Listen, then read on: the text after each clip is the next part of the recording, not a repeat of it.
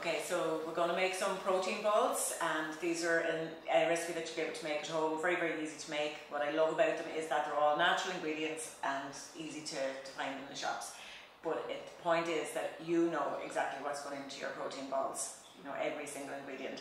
So I'm going to first put in the dry ingredients. So first of all, we have some chia seeds.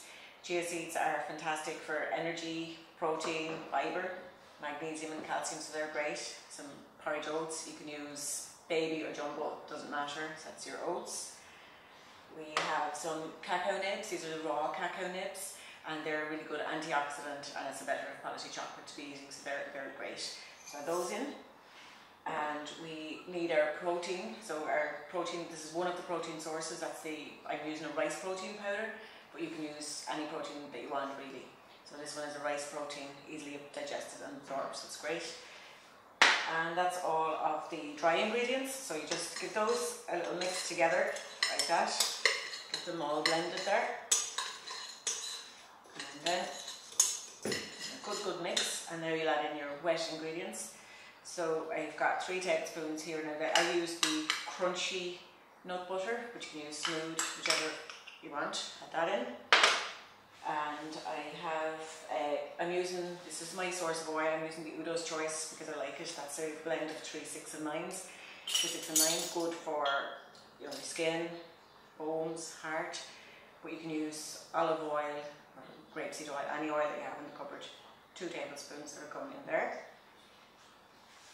Okay.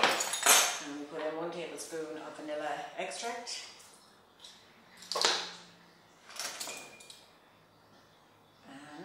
We have 2 tablespoons of agave syrup, which is a low GI sugar syrup.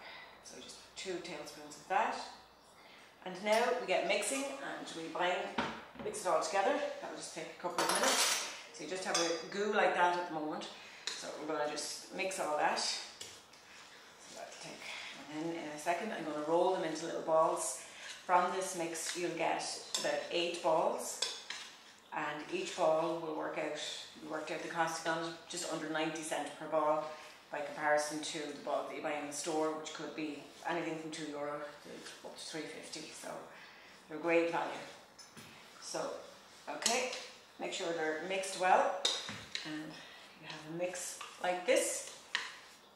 Okay, so the next part now, I'm just going to roll them into little balls, and I am going to coat them in desiccated coconut. Scrape it off your finger there like that. And now it's where you get mucky. Just get your hands in here. Actually, I forgot to put in the apple juice, but it feels like these are moist enough, don't really need them.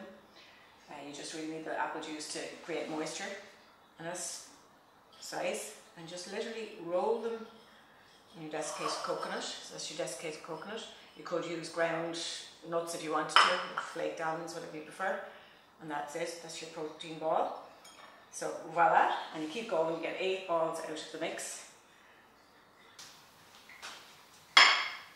So now I've left the 8 protein balls in the fridge, and they've been in there for about 30 minutes, so they're ready to eat now. So basically 2 of them is an ideal portion, and they're fantastic now for morning snack. After the gym is fantastic, but they're a real good blast of protein, so enjoy.